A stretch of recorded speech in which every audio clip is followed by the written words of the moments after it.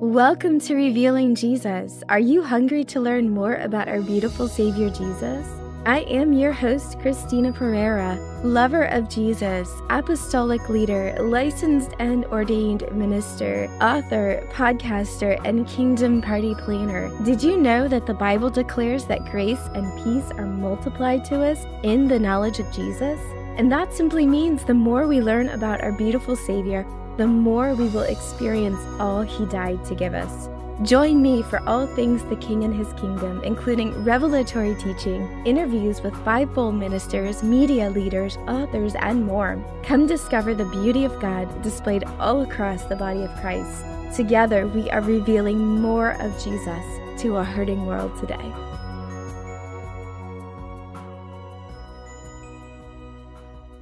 The Bible is so different from anything else because the stories in it and the teaching in it get inside us in the power of the Holy Spirit. Even though I was not a Christian yet, God was already calling me. But before we get started, I want to give a quick shout out to our Christina Perera Ministry sponsors who help support the mission to unite the body of Christ and fulfill the Great Commission with love. A big shout out to Go For Ministries, who provides all of our equipment for our gospel events. Davis Financial Services, who does all of our financial accounting. Harvest Family Network, through which I am licensed and ordained. And Life Changing Productions, who helps put together evangelistic events to reach our city for Jesus. If you or your organization are interested in becoming a CPM sponsor, you can find out more information on our website at christinaperera.org. Do you have a loved one special occasion coming up and don't know what to get them? Well, now you can sponsor an episode of Revealing Jesus in their name. And you can give them a special dedication message read on air. It makes a great gift. To find out more information, just go to christinaperera.org/podcast. Hey, everybody. Thanks so much for tuning into this week's episode of Revealing Jesus with Christina Perera. I am your host, Christina, and I'm so excited to have you with me here today. I hope and I pray that you are doing well right where you are and enjoying the continuously flowing favor of grace pouring from our beautiful Savior and Father in heaven. I've got a great show for you today. I have an amazing leader in the body of Christ with me. He is a versatile and creative author, editor, and storyteller. He has written and collaborated on more than 60 books. And he is the author of the new book, The Book That Conquered Time, How the Bible Came to Be. I have with me here today, Rob Suggs. Rob, welcome to the podcast. And I'm delighted to be here, Christina. Oh, well, I'm so excited to have you with me. When I saw your book, I was just thrilled because anybody out there who's listening to this podcast knows that I absolutely love the Word of God. And it's just such a beautiful and a precious gift. So thank you for taking the time to combine all of the history and everything behind it. It's truly fascinating. Well, again, I was excited to be invited to speak on your show because I know it's a very special podcast, and I'm looking forward to talking about the Bible with you. Yay. Oh. Well, I'm excited too. Before we get started, since this is Revealing Jesus, I have to ask you how you met our beautiful Savior, Jesus. Okay, I love talking about that. There's really a couple of vignettes. One of them is before I met Christ. I was about 4 years old, and I've never connected this story and seen how God used it until recently in my life, and it kind of hit me like a lightning bolt what God was doing. But I was 4 years old and sitting on our living room sofa, and my dad was reading me my Sunday school lesson. The lesson was the story of little Samuel, who was growing up in the home of Eli. If you remember that story at all, his mother devoted him to God's service, and he stayed by the priest Eli.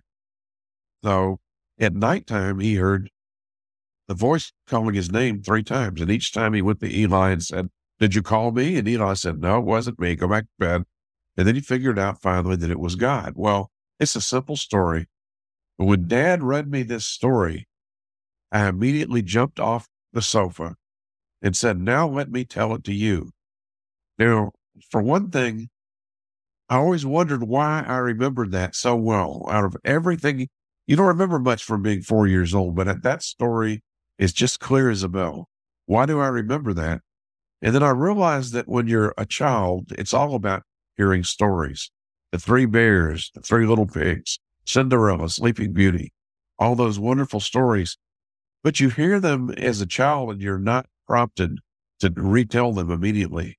But when I heard this Bible story, something in me just kind of swelled up and said, retell this story. And that's what the Bible does.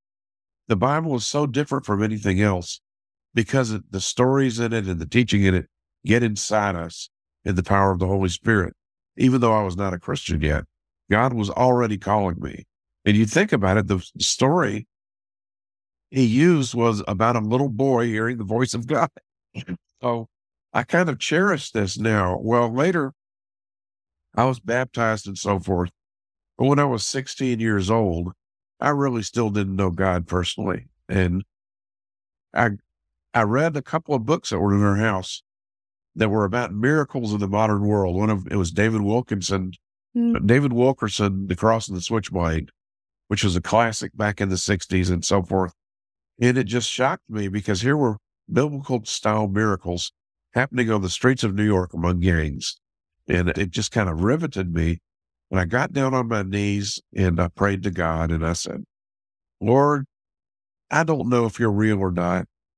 Yeah, I go to church, I hear the stories, but if you're real, I want to feel you. I want to know that you're real. And immediately he kind of flooded me with a sense of his presence. And I've had it ever since. I mean, God speaks to us very, very clearly when we're first coming to know him. Mhm. And there have been many times where I've said, God, I need to know you right now. And he counts more on my faith. But at that point, when I asked him, I need to know your presence, he was there for me. Mhm. And since then, it's been a pilgrimage, coming to know him better and better and soaking up his wisdom from the word and walking in the Holy Spirit. I love that so much. Thank you for sharing that. You know, it's amazing to me. The reason why we share testimonies on revealing Jesus is because each and every one of us has a different and unique testimony. And I think it's so beautiful that we get to listen to them Yes. because somebody out there is going to relate to that testimony and they're going to say, me too, me too. Or they're going to say, I want that. And it's going to spark something within them, conversation that they can begin to have with Jesus. And Jesus can reveal himself to them. So I love that. Thank you so much for sharing that. That's Plus, beautiful. the greatest gift we're given is when God gives us a personal testimony, because that's something nobody can take away from us and nobody can explain away. Absolutely. And my hope truly is that people will listen to these episodes and they'll hear testimony after testimony of different person after different person. They're going to say, man, this Jesus is really real. Yes, absolutely. I love that. Thank you so much. Well, I've loved reading through your book, The Book That Conquered Time, how the Bible came to be. Can you share a little bit about why you say the Bible is the best-selling book of all time? Because I think those statistics would be really incredible for our listeners to hear. Well, the specifics are basically that every given month, if you look at the bestseller list, and you'll see, gosh, I don't know who some of the best-selling authors are, but think of the books that we buy that are thrillers, mysteries, romance, that are on the top of the bestseller list, and these authors make millions of dollars. The Bible outsells every one of them every month. Uh, So that in any given month you mentioned, after 2,000 years, the Bible is still the best-selling book in the world. It's not just cumulative, it is ongoing. It Wow. sells many times more than whatever the best-selling nonfiction or fiction book is. And so that's one of the most amazing things I think I discovered in the writing of this book is that people just keep buying the Bible. They just keep buying it. Now, whether we're all reading it, that's another question. But the Bibles are out there, and we are so privileged to have Bibles on our shelves that we can freely read in our own language. And that's another thing the book gets into. I'm so thankful for that. I know in my house, I can't even begin to count how many we have. I probably need to give some away so that other people can share them. But I just bought my daughter her first Bible, and she's 8, and it's beautiful. And of course, it's got this precious pink sparkly cover. But I inscribed it and I dedicated it to her, and it was so precious. She was Wonderful. so excited to get it. And I'm so thankful for that. In reading through your book, I had so many thoughts, but one of the things I thought was, wow, if the early church fathers had not decided to compile these specific books together, we wouldn't have access to the Word of God like we have now, which I thought, man, what a great tragedy, how different my life would be and the lives of so many had we not had access to the Word of God. Can you talk a little bit about why they chose to canonize Scripture and what their intentions were? Yes. First of all, you use that great word canonize, and I always remind people it's CANON with one N. It's not a big gun, but as you were saying, it's the collection. You used it exactly right. It's the collection of books that are accepted without qualification as the Word of God. And yes, it is amazing that the Gospels survived, that these ancient books written on parchment and as letters for other people that were so perishable survived Mhm. all this time. And then that the church fathers chose the right ones to remember. And the only way we can explain that is obviously the Holy Spirit, Right. because think of all the errors that could have been made, because there are other gospels that we don't have, and time has proven them to be frauds. There's one called the Gospel of Thomas, and it's full of error. It was not written as early as the Gospels we use, but the early church fathers knew which ones were real. They knew which ones were actually connected disciples. So they said, the Gospel of Matthew, we can trace back to the disciple Matthew. The Gospel of Mark, Mark was a disciple of Peter. Mark was not a disciple of Jesus originally, but he came along later, was a disciple of Jesus, of Peter. And so in the Gospel of Mark, we have the teaching of Peter, which is just amazing, because the closest disciple to Jesus. And that's the first gospel written. So the early fathers knew this, and what they went by were, they said, which books are being used? Which books is the Holy Spirit using among the churches? Number 2, which ones are connected to the apostles, the original 12 apostles? Mhm. And they went by mainly those 2 things. And so it really didn't take hundreds of years. Almost immediately, the books that we have in the New Testament were accepted as the real ones. And there were 1 or 2 others that they read. The Shepherd of Hermas is the name of one of them. It's around today. You can read it, but it's not part of the Bible. It's profitable, it's good, but it's not what God chose. So time has borne out the books that the early church fathers chose to be our Bible. Mm, I love that so much. And just to give people some context, when the early church was first formed, there was such a tradition of storytelling. And a lot of times they would repeat the stories of Jesus to the church members. But as the original apostles died off, they realized that they needed to put into account so that they could preserve the teaching of the apostles. And also, too, Paul even talks about it in Galatians and other places. And there were false teachers. So there were people going around writing letters claiming to be apostles who weren't really the original 12 apostles with Jesus. And basically, they were causing a lot of dysfunction in the church. Paul mentions them specifically, the Gnostics and the Judaizers are just Yes, 2 of yes, them. yes, Yeah. absolutely. And again, we have to look at this and think, so many counterfeits sprung up immediately. I mean, even before any of the books in the New Testament were written, there were already false teachers. Mhm. So how do we move through all of that and we come out with books that have lasted for 2,000 years? I mean, we've had all this time.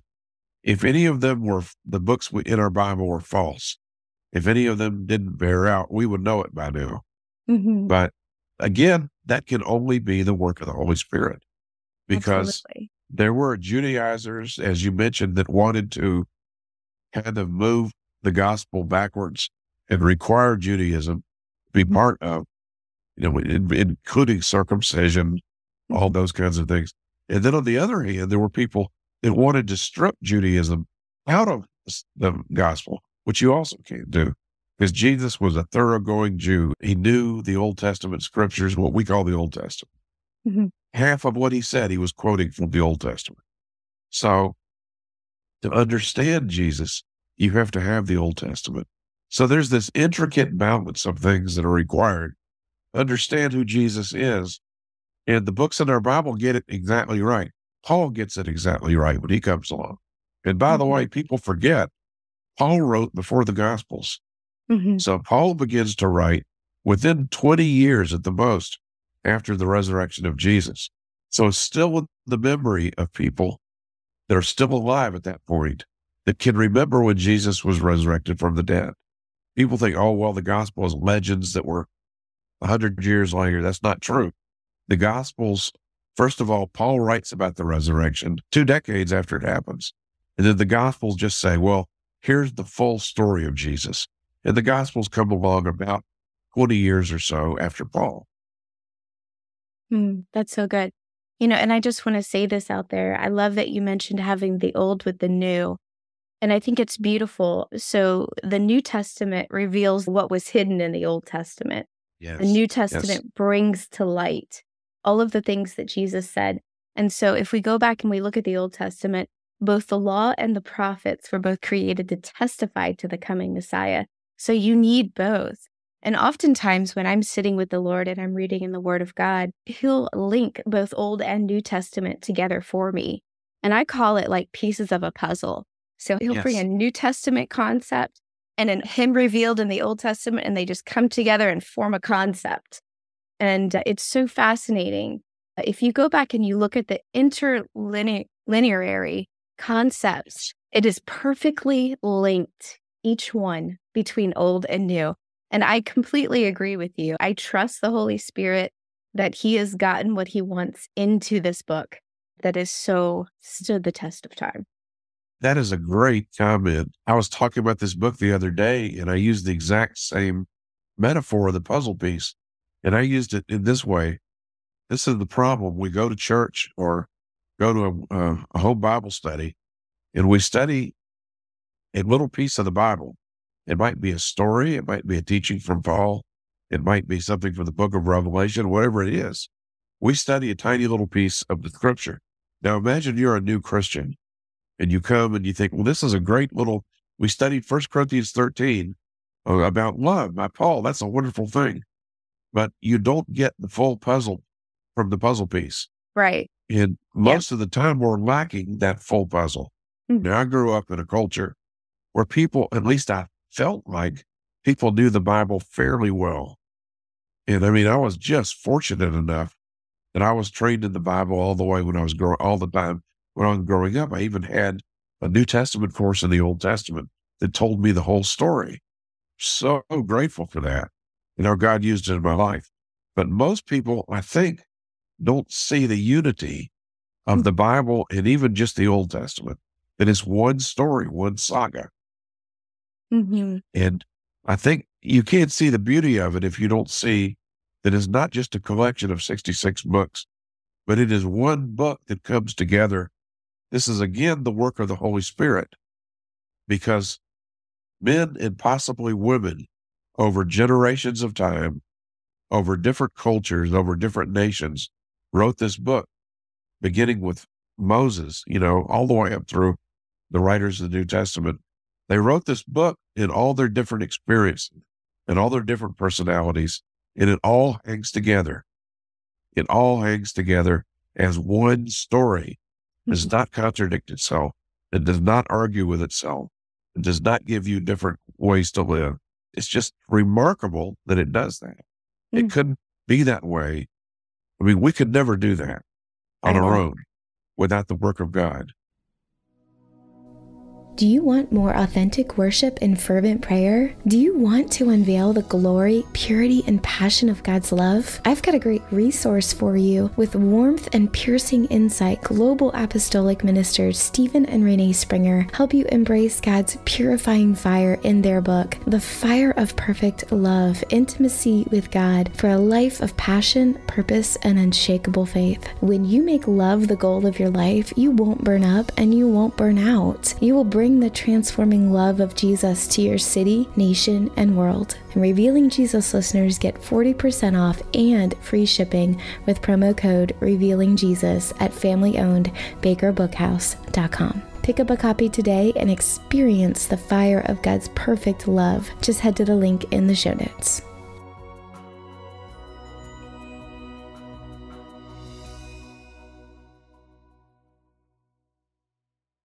I know, it's incredible. If you go back and you start looking at like the mirror images of scripture, like specifically even just looking at Genesis and Revelation, they are mirror images of each other. And it's truly remarkable. And if you go through and you just search out the interlinear Greek or the Hebrew, you will see remarkable just signatures of Jesus all throughout the entire book.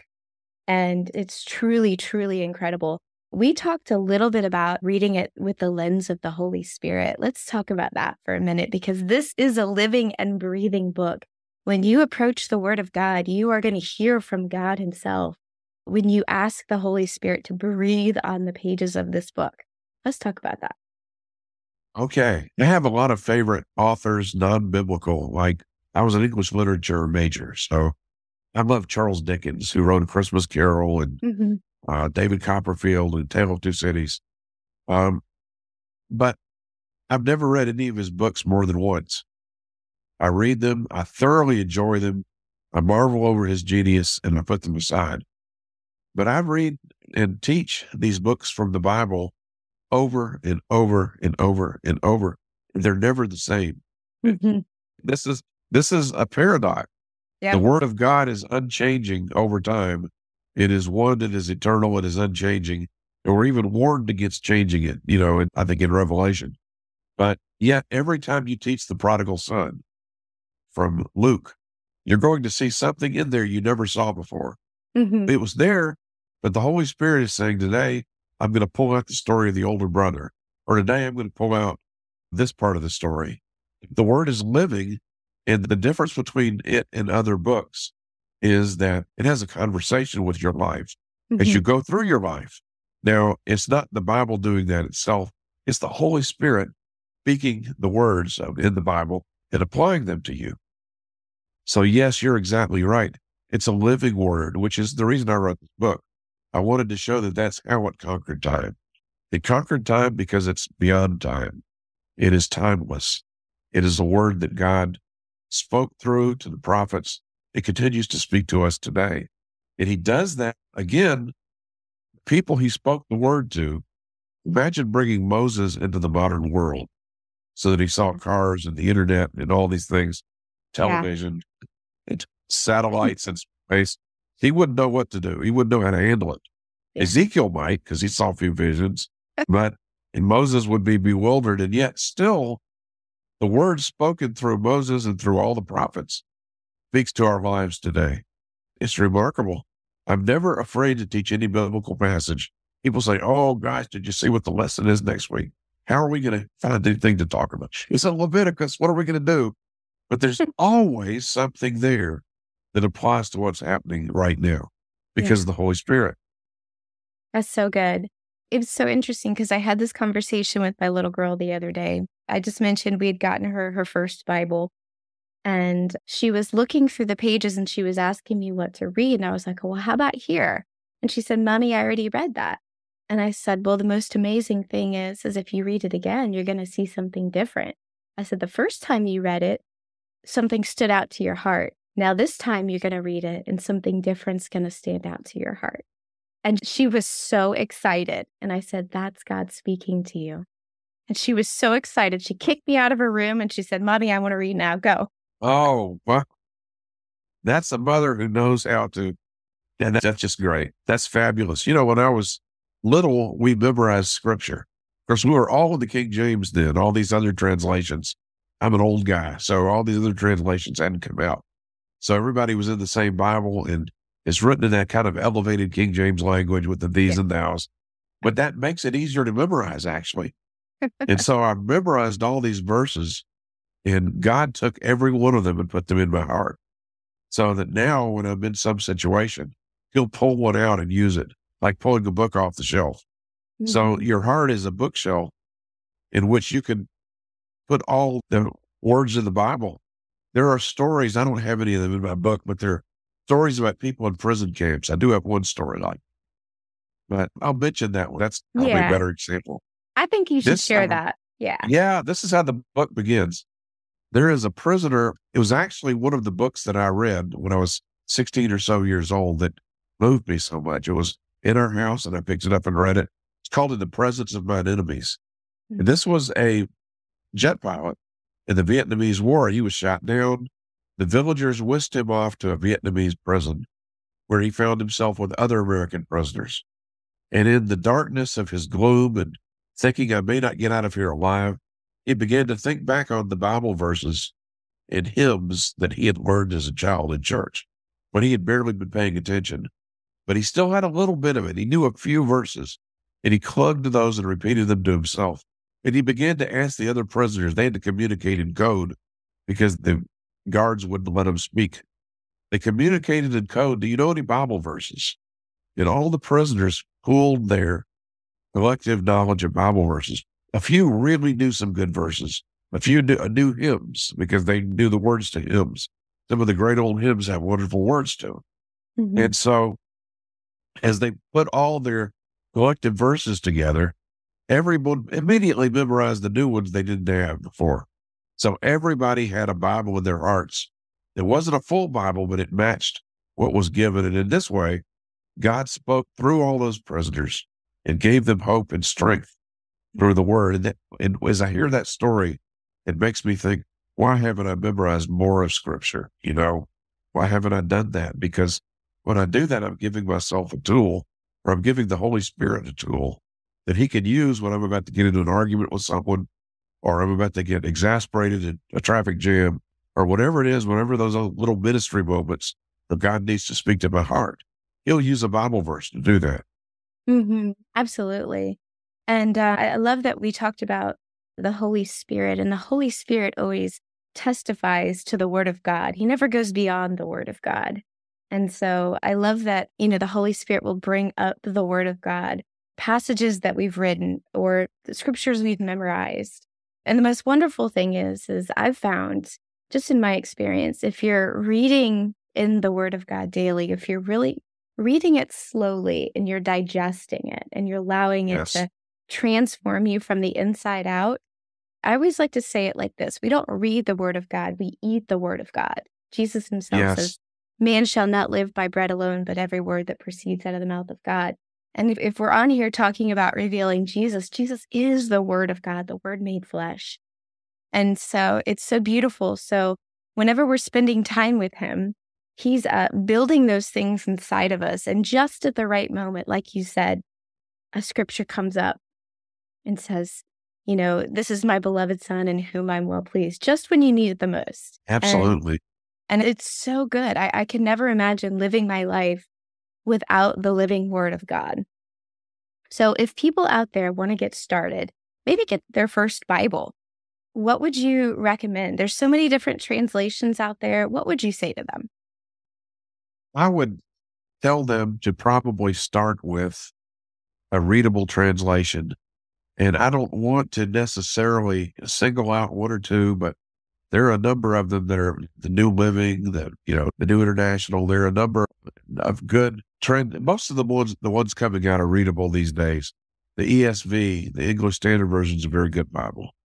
But I would get a good readable Bible.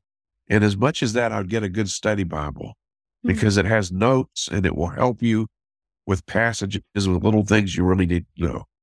Never depend on the study notes, but depend on the word itself. But the study notes can be a great help and a great assistance. And then, like you're saying, I want to come back to what you said about eating the word, because it sounds funny, but it's absolutely true.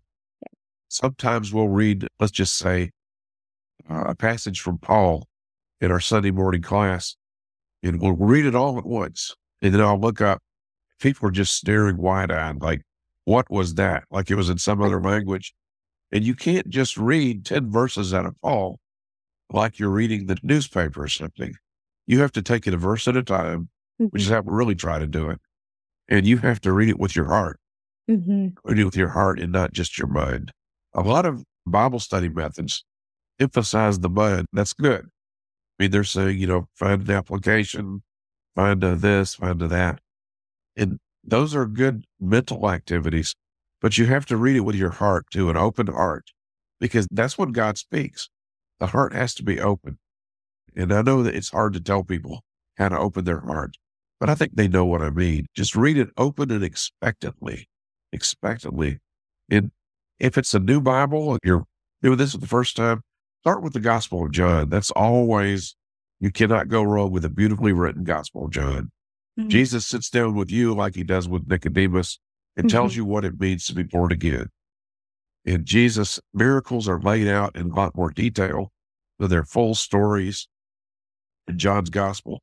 And it's a delight to the heart and to the mind to read. And thirdly, I might say, read it with a friend, maybe in a group, but sometimes one other person can be great. And just the two of you reading it together, because then God has two of you. And there's not all those group dynamics. There's not 10 people. There's just two of you, two hearts, committed to the scriptures, reading together. That's beautiful. I think those are excellent suggestions. And before we go today, would you pray for our listeners, whatever the Lord lays on your heart? Let's pray together. Father, first, in gratitude, I wish to thank you for Christina and this wonderful podcast that I could just tell is abounding in your spirit. You're present here, and miraculously, I can feel it right through the internet, that you're present there and that you're working and using the words she speak to people who are listening out there. I ask you to use today's podcast to take maybe one thing for each person listening, pull out one thing they need to hear and apply it to their hearts. I pray that you would be with all of our listeners today, wherever they may be, whether they're in a car, listening at home, listening with a study group, that you would speak to these people, that you would then make them aware that as they get up and they leave or they arrive where they're going in the car, whatever it may be, you go with them. Your Spirit is there. Your Holy Spirit is there, guiding them and encouraging them and offering them friendship. And finally, we thank you for your abiding word that is forever changeless, yet forever giving us something new. We pray these things in your precious heavenly name. Amen. Amen. Thank you so much. I know that's going to bless so many people, and thank you so much. It's great to be here. Yeah, I've thoroughly enjoyed being a part of this podcast today. Oh, me We'll have too. to do it again. Yes, I would love that. I love the Word of God. You're welcome back anytime. Well, I hope and I pray today's episode has blessed you. I will have links from today's podcast under Revealing Jesus with Christina Perera.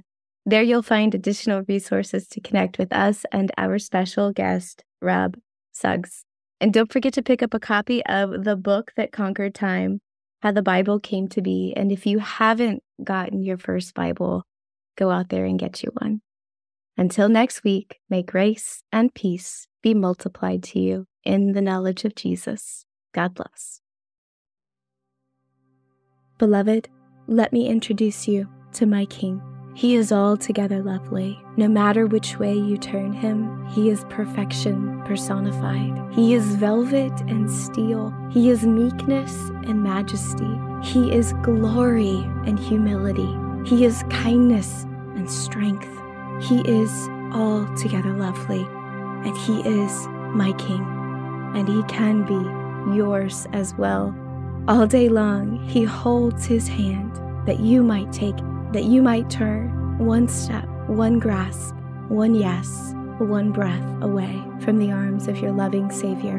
Beloved, if you hear him calling today, do not harden your heart. The Bible declares that not one of us is guaranteed another moment upon this earth. So pray this prayer with me today and run into the arms of the one who loves you, who knows you best. Father, I ask you to forgive me for all of my sin, for all of the places that I have fallen short, God, of your glorious standard.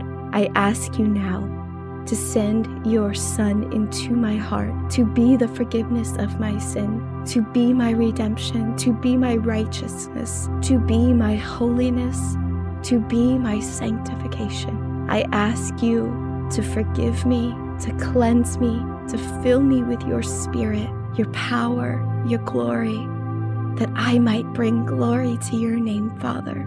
I thank you that I receive all of this by faith in the Son of God who loved me and who gave himself up for me.